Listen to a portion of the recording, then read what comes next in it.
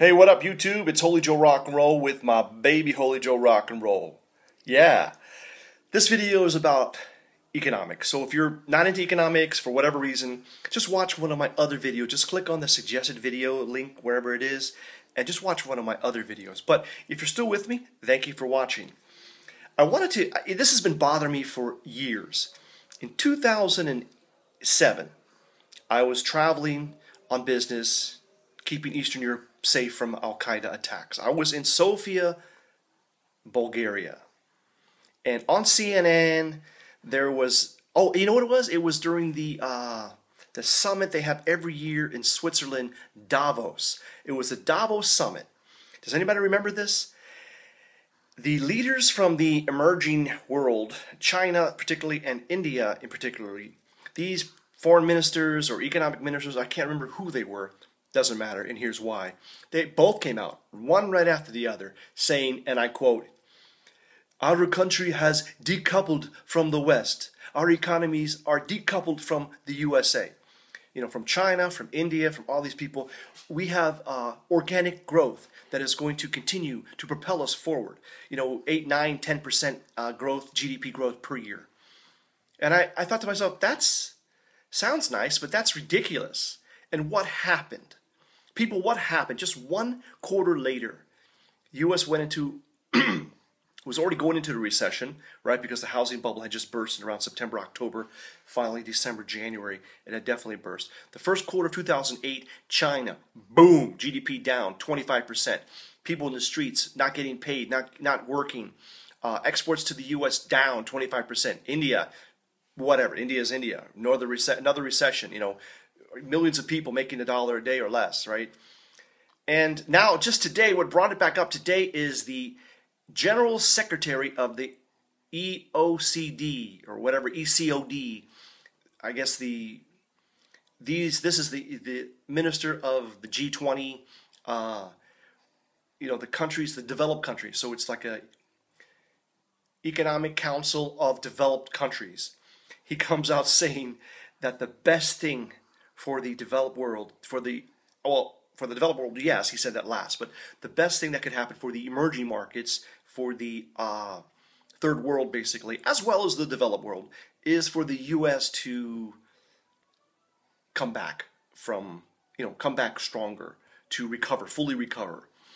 He did note that the U.S. is an amazing country, and, you know, even though we are under, you know, a lot of pressure and underemployment is down, we're still creating new jobs every month, and we are slowly, if the trend continues, reducing the deficits, and with the trend line meaning eventually we could come into balanced budgets, which would be good. But obviously, all of these countries that depend on exports, which includes India, which includes China, need a strong U.S. Europe is still in recession, at least Western Europe is still in recession. Central Eastern Europe, formerly known as, you know, let's say the West Eastern Europe, I guess is, you know, sort of growing neutrally, positively, struggling, but moving forward. And this is just something that I just had to get off my chest because it's been bothering me for years. I knew these jokers were just full of shit. And these ministers from China, from India, from all of these, even Brazil, I think it was Brazil. If I'm wrong, I'm sorry about Brazil, but definitely India and China, these guys came out there saying that they decoupled from the West and they were good to go.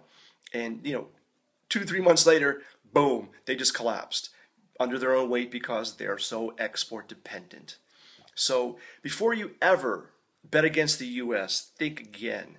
You know, the U.S., with all of its problems, it's still the most dynamic economy because of the people. Now, I know there's a lot of people who maybe would like to start a business or would like to expand their business, but there's so much uncertainty. Even from here, you feel that Detroit just filed for bankruptcy, which has been something a long time in coming. Finally, they did that. But you could just see it eventually. It's going to happen. Detroit's just been just a horrible place for growth. I mean, governments always have a expansion plan, but they don't have a scale down plan. I mean, when tax revenues go down, you have to have a plan to scale down. That means, you know, maybe you have less schools, maybe you have less libraries, maybe you have less road crews. Maybe you have different trash collection schedules to accommodate lower tax revenues. You know, maybe you renegotiate with the unions, which these guys wouldn't do, refuse to do. I mean, this is, you know, that's been a negative trend, which seems like it's finally reached the tipping point, and it just kind of collapsed. Now, all these union people, all these retirees, they're going to lose money, or they're going to lose benefits. They're going to have to. In a bank, any bankruptcy procedure, any unsecured creditors are going to get wiped out. Maybe you'll get 10%, 20% of the dollar, but you'll be lucky to get that. The secured creditors, what's his name, Mr. Ord, who was the temporary emergency manager for Detroit, he said that the secured creditors will get paid. They're secured, so what does that mean? I mean, what are they secured by? I mean, government buildings, streets, I don't know. But anyway, the secured creditors will get compensated, will get paid. The unsecured creditors, it's a big question mark. Anyhow, reporting to you live, Holy Joe Rock and Roll, just something I had to get off my chest. Stay positive, stay up, look for opportunities. When they zig, you zag. Don't give up. Never surrender. Peace out.